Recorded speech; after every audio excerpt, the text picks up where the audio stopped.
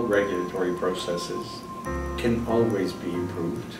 All regulatory processes benefit from ongoing assessments to ensure that they strike the right balance between facilitating input in support of the public interest and ensuring that people who are investing huge sums of money are not left in an uncertain investment climate.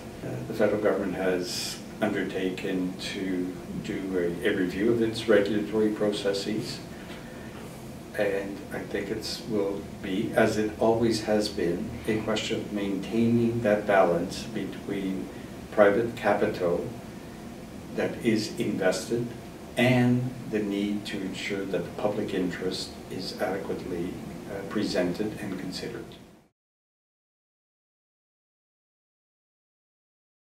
I believe the previous federal government changed the legislation to empower a cabinet to make the ultimate decision.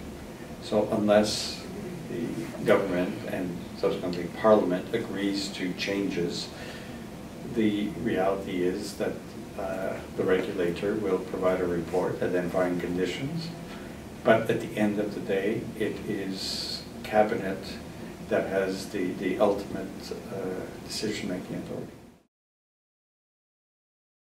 Having good data is a good start. Having just serious comparative analysis that permits one to take stock of what other jurisdictions do and be able to situate your undertakings within a comparative context is also helpful. Trust is the essential liquid that makes all communications possible. Trust is not something that is given to anyone. Trust is something that needs to be earned every day. This notion of trust between governments, stakeholders, communities has been an issue for decades. When you do major infrastructure work, there's a community that gets affected, and they need to understand why. They need to understand the benefits that will flow from this undertaking. But it is extraordinarily important to ensure transparency during these exercises. Trust and transparency usually are fellow travelers. Point one would be to any company looking downstream at potential investments to meaningfully engage with all community stakeholders early on. Second, transparency and integrity of data is important, because if you do not do so, you're under risk at some point of being contradicted.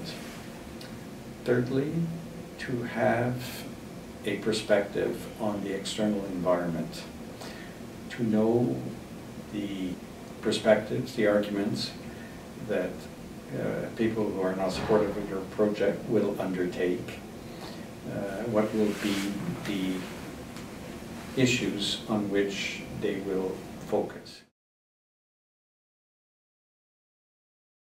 I think governments that engage early and lay out their perspectives as to what they're trying to do, recognizing that you will never get unanimity. You will never get a perspective where everybody is, because there's too much of an atomization in the marketplace of ideas and policies.